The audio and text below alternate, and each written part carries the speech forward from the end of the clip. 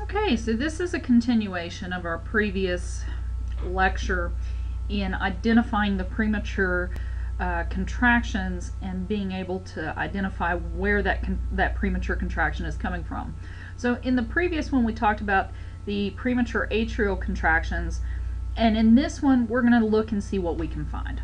So again, just as I mentioned before, when I'm learning how to do an EKG interpretation, or when I'm starting my EKG interpretation, I always count the rate first.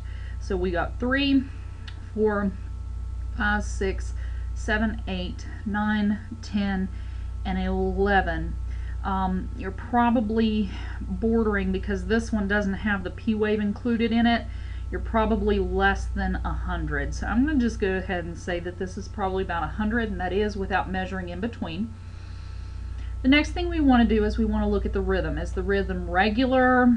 Is it irregular? Do we have hiccups? So if we go and we start looking, we can bounce, and we can bounce these guys across, and we're looking, and what we find is that right here we have a hiccup. This one seems to be coming early. It's premature. It comes earlier than the rest. Take a look at that. Alright, I'm going to pause the video just 1 second.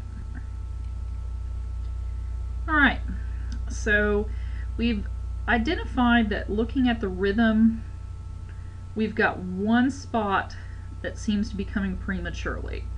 So we're going to take a look at this particular beat first. So we need to compare it against what we know.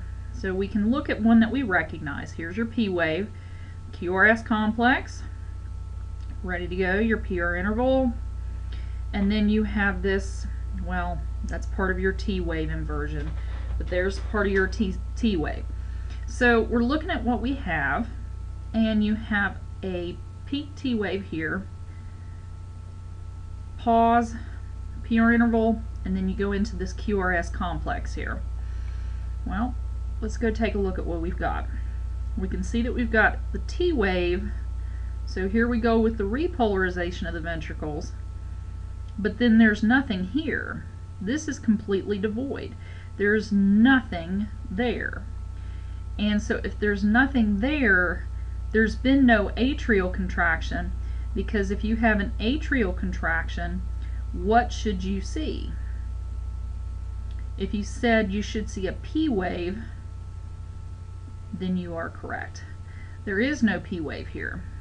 The P wave is not visible.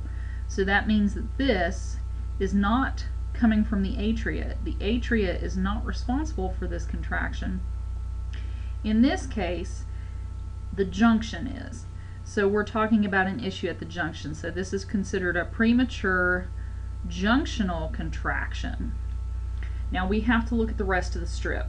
So we've figured this out. We've determined that this is a PJC because there is no P wave. Remember, PJCs, it'll either be flat and then go into the QRS, or it's going to be inverted and then go into the QRS.